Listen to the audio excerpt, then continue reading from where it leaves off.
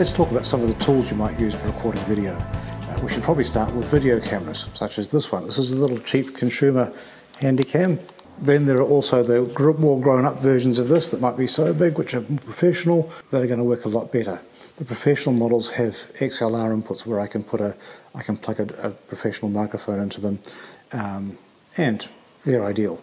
But really, you're talking about $10,000 for a decent camera, $10,000 plus, $100,000, whatever you want to spend. When I was working professionally, I did most of my work with my video camera that I used to have. I sold my video camera quite some time ago because it had been supplanted by a DSLR like this. A DSLR is a still camera, but it was also capable of shooting video. And the video quality you can get out of a DSLR is far better than the quality you can get out of a video camera at the same price. So I sold my video camera long ago, and I've been using one of these ever since. One thing you can do with either a video camera, a cheap one like that one, or a DSLR, is you can put a better microphone on it.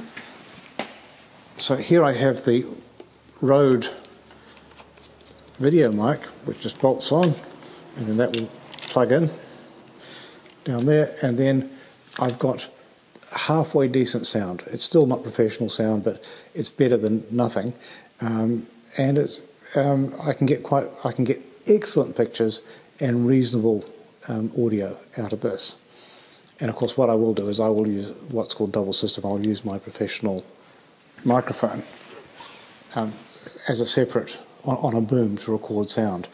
That means that I have to use more than one person. I have to have someone on camera and someone on the sound, in addition to having whoever's speaking, whoever is appearing on camera. So as you can see, that's getting into a bigger and bigger and bigger crew, and that's not the goal we're after here. So having dispensed with those, what is the solution? And the solution I'm using here is my phone.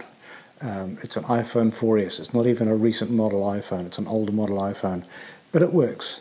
And I can plug this little microphone into it, and hey, it's going. Now, it wasn't that long ago that I recorded a series of promotional videos for a photography course that I was teaching. And I was working by myself, so I set up my DSLR on a tripod to get impeccable video quality with a microphone on a mic stand, and I had everything set up just right. But the trouble was that the DSLR kept getting the focus slightly wrong, because I would set the camera up, but it would focus on the wall behind me, and then I'd come and sit in front of it, and it would stay focused on the wall, and I'd look bad. Or if I set it manually, I'd get it just slightly wrong, and it would all just look no good. That's the trouble with DSLRs. They require you to operate at a higher level of skill to get a good quality result. So for that reason, they don't really fit the bill that we're talking about here of cheap and easy. So my phone, on the other hand, is foolproof. It's designed to be foolproof, and it produces reasonable quality video in reasonable light.